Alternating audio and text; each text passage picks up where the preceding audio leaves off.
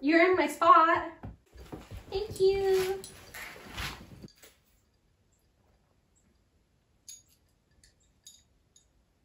There's so little of it in there. Trader Joe's sells like a spicy mango juice. It's very spicy. If you at all are a spicy wuss like me, don't do it to yourself. I've been putting like a splash of it in lemonade for like a month. Well, hello guys. If you guys are subscribed to my channel and have seen, you know, April was my 1 year homestead anniversary. That video took me like a month to make, and I was like essentially only working on that video, wasn't doing a ton of stuff on the house. And then after that, I got to working on my Suzuki Sidekick, and I put out those part 1 and 2 videos. Are you hamming it up? Are you being a ham? Yeah, okay. I'm gonna ignore you now. I'm filming the video. I'm filming a video. You being a distraction. So basically what I was saying is that for basically the whole month of April, May, and now we're like halfway through June, I've been just collecting footage that is a little bit disjointed and quite frankly is a lot of animal footage because I've been working a lot and that has taken a lot of time also away from the homestead. And so I'm sitting at my desk, which has the 2 big giant windows, and I look out the windows all the time, and when I do that, I see all sorts of critters, and then I film them for you. But yeah, I've had a lot of really cute encounters with the squirrels. Yeah, so I have a whole family of antelope squirrels. Those are the little itty bitty squirrels that kind of look like chipmunks. And there was a whole family of them living like underneath my water tank, and then they grew up, and at this point they are almost the same size as the adults, but I basically have been babysitting them for the last couple months. And they've been getting into everything, and no flower is safe. They are trying to crawl over any sort of cage or wire that you put up. They are just super destructive. They ate all of my potato plants, which are in the nightshade family, so like theoretically they should be poisonous and not even eating them, but they did. It's funny because last year I had so many Mojave ground squirrels, and I have seen 1 or 2 this year, but it's overwhelmingly been the year of the antelope squirrel.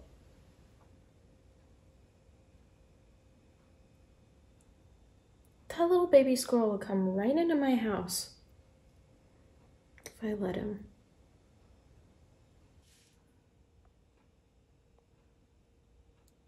Yeah, you're being watched.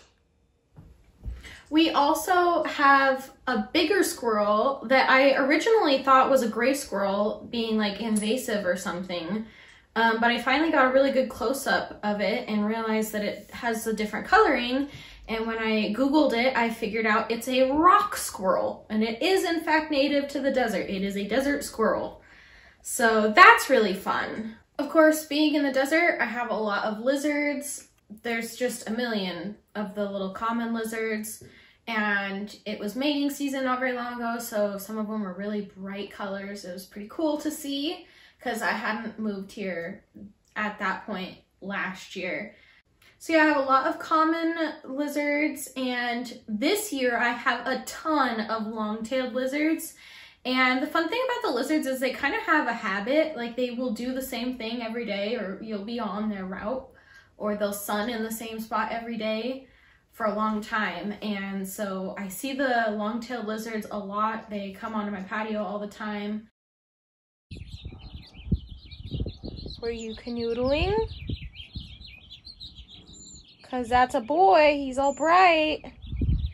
I think there was some R-rated action happening on my doorstep. I heard a scratching at my door.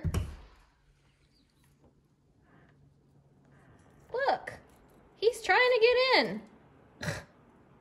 And for a little while I had a spiny lizard, and those are really big. But I haven't seen him in a little while, but he's big enough and he's all spiny that I'm sure he's just moved on and has a new routine now and isn't eaten.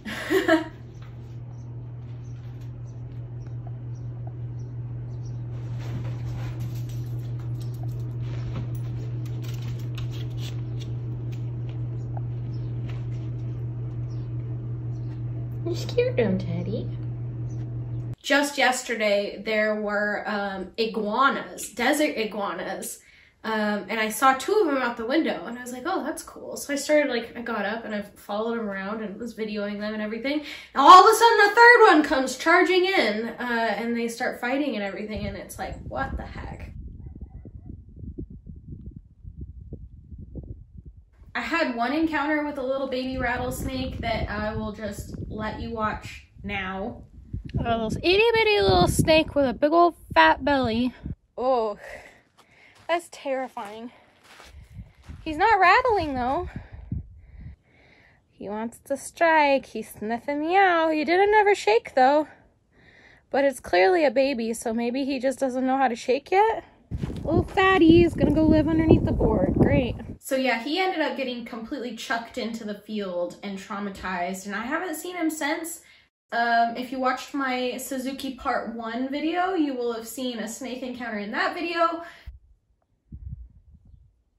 And I looked at him, and he looked at me. That was with a red racer, and I had another red racer show up on my patio maybe a month later. Mr. Roadrunner hasn't been around a ton. He was around early spring, and I haven't seen him a lot since. But I have had a number of creepy crawly encounters. I don't want to spoil any of it, so I'm gonna insert a clip here. Holy shit. Look. Oh my god. He's trying to fight me. Then there were some baby bunnies. Hello?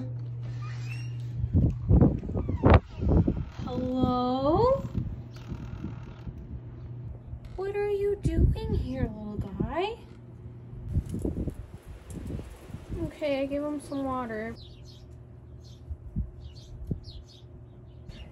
Okay, I didn't film it. He was over here. I literally took the shovel and scooped him into this pot, and he played dead and just rolled over.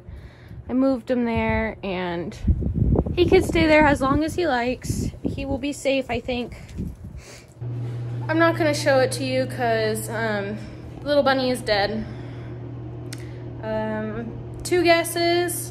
Rabbit hemorrhage disease or rattlesnake venom maybe. Either way, I thought he was gonna be okay because he was moving and squirming around and stuff, he was just trying to get comfy, but yeah, he was just trying to get comfy because he was in pain. I don't think Teddy came in contact with it. It was laying on the doorstep, so I'm just gonna rinse the doorstep off. I don't think there's any fluid or anything on there, but I'm just gonna rinse it off just in case. And then it's self-contained to a pot. So I'm glad that I thought to move it to a pot so that, because I think that there's fluid. But yeah, the pot itself can just get sterilized or washed out. Yeah, we're gonna have a good old dig time tonight. So far, the other bunny, I assume it's its sibling. They seem to be the same age. He's doing really well, but I haven't seen him the last couple of days. It makes me worried. But it's been weeks since that baby bunny. So I'm well, I don't know what that other baby bunny died from, but it's been weeks. If it was something that they could catch, you would have thought he would have caught it by now. So I'm just hoping that he is independent and off doing his own thing. And isn't dead. I also have a handful of travel clips I guess I'll just throw in here. I had to travel for work. I went to Ohio. It's the first time that I've ever been to the Midwest. But I didn't really take any clips of there. I was just working the whole time. But I flew out of Palm Springs and it was sunrise and it was so beautiful. And I really enjoyed that flight out of Palm Springs. and took a bunch of videos of that, and I had a layover in Salt Lake, so there's videos of the mountains and everything going into Salt Lake, and then I stopped filming because I didn't find the Midwest particularly picturesque compared to what you guys are used to seeing me take videos of in my backyard and everything. But after I got back from that trip, I went to a dog show with Teddy, and we did some agility classes that didn't go very well. I entered him pretty premature. For agility, like, it wasn't like the greatest experience, but that competition was actually like a really big competition. Like, they had a AKC dog show, like the ones that you see on TV there, and vendors, and then they also have what's called Fast Cat, and like they had like scent work and stuff like that, but Teddy doesn't do scent work. He literally can't find a treat if it's in front of him. So that's not the sport for him, but he loves to run.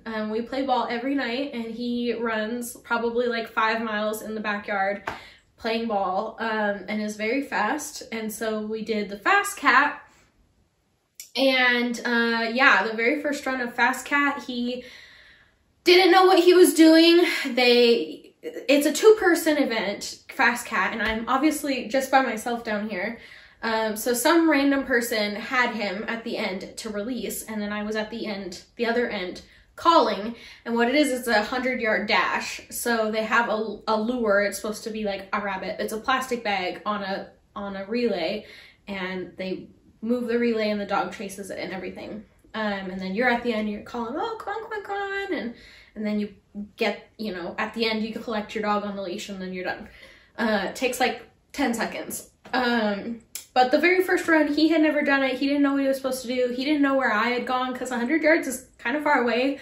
He was like, I gave him to a stranger, and he literally doesn't care. He's not like, where's my mom? Where's she going? And I like walked away, and he was like, this is my new mom now. Cool. Didn't care, didn't watch me leave, didn't know where I had gone, didn't know where to run to, couldn't hear me on the other side of on the field and everything. And so, like, we didn't get a score, we didn't get a time.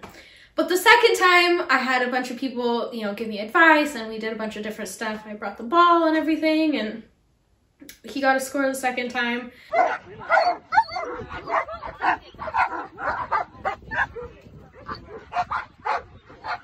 You literally don't care.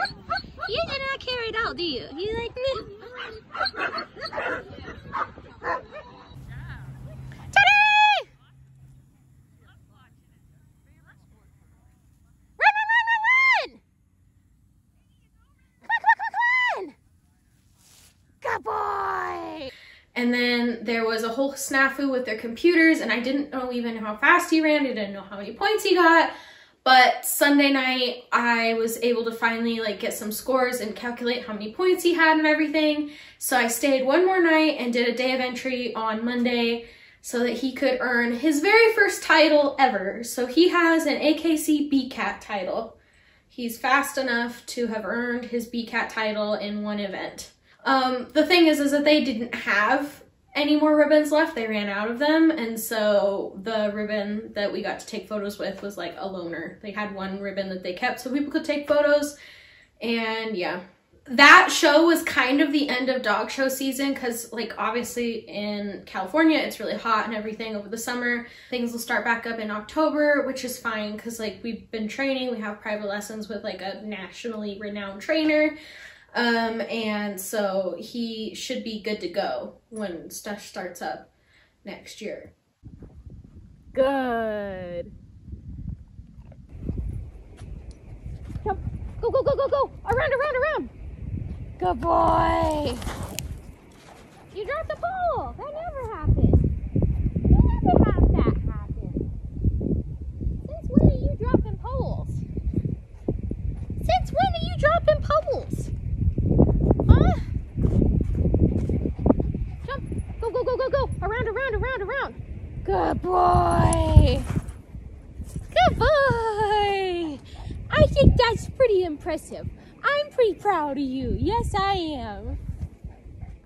So yeah, that's kind of, I guess, catching you up on things. Yeah, I think we'll be moving forward with some regularly scheduled content here. I have a couple of projects now that we can hop into, and so I'll just let you guys watch the clips. I've procrastinated long enough. I'm on a dill kick, and I only have dried dill, and I bought dill, and every time I use the dried dill, I go, why haven't I planted my seeds yet? I have all sorts of single-use plastic that I am going to use a second time. Some takeout containers, Jell-O cups, pudding cups, applesauce cups, and yeah, I need to poke holes in all of that to make little seedling cups out of all of them. I can recycle number 1 and number 2 plastic here. Everything here is number 5. So if it's a number 1 or a 2 plastic, first of all, I try not to use plastic. But second, if it's a number 1 or number 2, while it's nice and clean and everything, and they can't make an excuse not to recycle it, it goes in the recycling. So I keep all the number 5 plastic, because that's like pretty much the only other kind of plastic that's like this. I keep all the number 5 plastic so that like it can get used a few more times before entering the landfill, since it can't be recycled.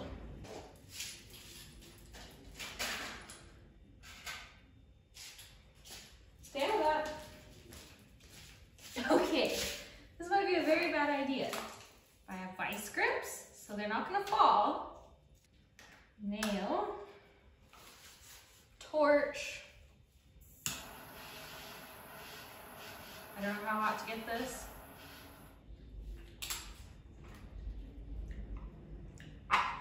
Oh, wow.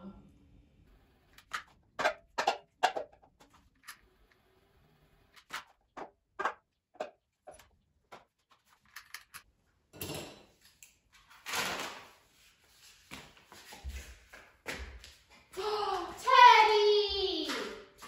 Bad dog, get down. All right, well, never mind. I'm gonna go wash my sheets. Now I got the dog vomit scraped off of them with my dustpan. Well, that was a fun hiatus. Teddy, you better not do it again. Come here. You ate your dinner too fast. That's what happened, you know. You ate your dinner too fast. I know, you appreciate me cleaning up your mess. I didn't do it for you. I did it for me. Okay. I'm not sure if I said or not, in case you're looking at this and being like, well, it's great that you're reusing it, but you shouldn't be buying it all. I got really sick at the beginning of the new year, and I couldn't cook anything. So a lot of this is Jell-O, which is obviously like the best sick food. And yeah, that's what's going on. Oh, that was a lot.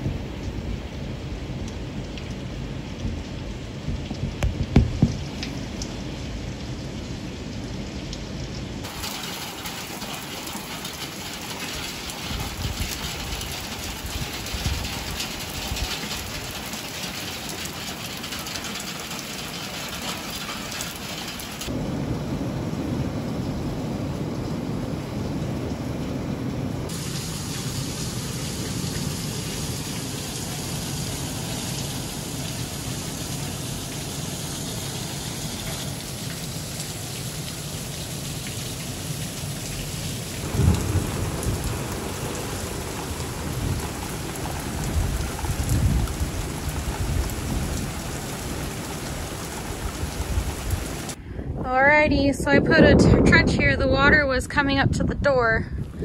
I think I've got it dug out now so that it's draining down and away. I got a little trench dug so it'll come in here and all that all that was new. I'm gonna go inside. It's wet. So I don't know if I would say this is the biggest monsoon I've ever had, because the erosion down my driveway last year was a lot worse. And then the wash goes off that way. But it came up my front door. Yeah, I had to dig some dirt up to build a little wall, because it was all the way up to the foundation. I mean, it has a lot of ways to go, inches, before it's like in the house. But I had no way of knowing that the rain's about to stop. And it looks like it's gonna start again. I don't know what all the ATVs are about. I don't know why they're out here in the thunderstorm. That sounds really smart. It was all the way up to the foundation over here. That's why there's a little pile of dirt here. I was trying to come over here, so I piled some dirt there.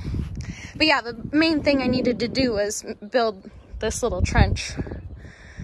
So yeah, I should be set up for rain if we're gonna get some more. But I think the problem is that obviously I have a wall around me. The water can't drain that way, and that's uphill anyway, so the water needs to go that way. But yeah, they just fucked with the elevation. So I need to get it all smoothed out so that that's not the low spot, that the water drains way out here and over there. But yeah, that's some water piled up against the fence. But those are the canyons it carved through the mounds coming out and down this way. Oh yeah, let's go take a look at the driveway, I guess, before the thunder gets back, because it was thundering just literally right there. It was the thunder. Yeah, the whole road just turns into a riverbed. If I was really ambitious, I would dig a ditch on that side and run it down here where it doesn't hurt anyone. But that's a lot of work. But yeah, that's one of the reasons why this pepper tree is doing so well, is because that pond has been there since I've been here. That always would collect water. These ones I've never noticed before, but doesn't mean they weren't there. But yeah, that one always collects water, and obviously it just soaks right down, which is where the tree roots are. So that's why the pepper tree does so well. I probably should do the same thing for this palm tree. If anybody knows anything about palm trees, like, let me know, because it is doing rough. These are the old ones. Obviously they're dying, but the new ones, okay, so that's the newest one. It's looking better, but this one came out of the tree this way. It looks like shit. Like everything is dead or dying. So yeah, if you know anything about palm trees, let me know what's going on with that, if I need to be doing something. Also, when I was gone, I got a bunch of wind, like a windstorm came in, and somebody's garbage blew in. Also, the desert willows are blooming. But yeah, I already picked up like some it was like a mac and cheese box, and the little cheesy pouch and everything were over here. So I very much appreciate everybody's trash making its way to my house. The yucca tree bloomed. I don't remember if I showed you any of this. The yucca tree bloomed. I have to wait for these to turn brown before I can harvest them, but I do want to harvest them, and I want to plant them out in the desert because those are native. Also, last update, the mesquite tree is doing great, and I don't have to water him now. He has a swale around him, or at least a hole in there, so he definitely got a lot of water just now, because it's gonna collect there. So